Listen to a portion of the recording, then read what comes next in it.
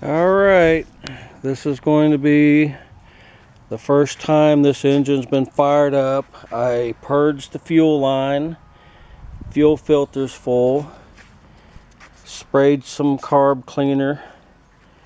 I've got the battery charger hooked up, gas tank's 3/4 full. So the next thing is just to see if this thing's going to start. Alright, I'm going to put you over here and frost. Like I said, I don't know anything about this engine.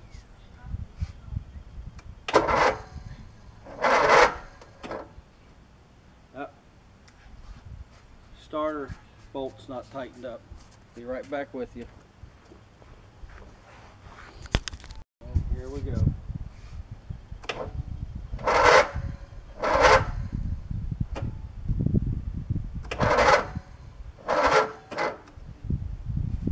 I think I'm going to pull the plugs and spin it a few times.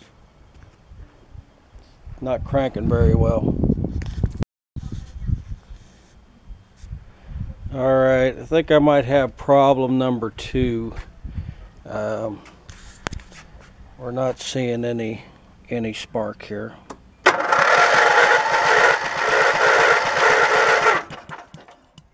This might be futile, as they say.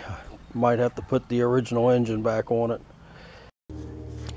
So we have absolutely no spark.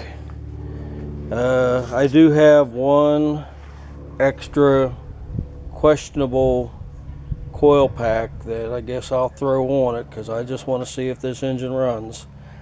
So y'all know what's involved in replacing that, so this will be a little while later down the road. Alright, thanks for watching. Okay, and for those that said, well, it might be the spark tester, put the plugs back in, and we'll give it another shot. I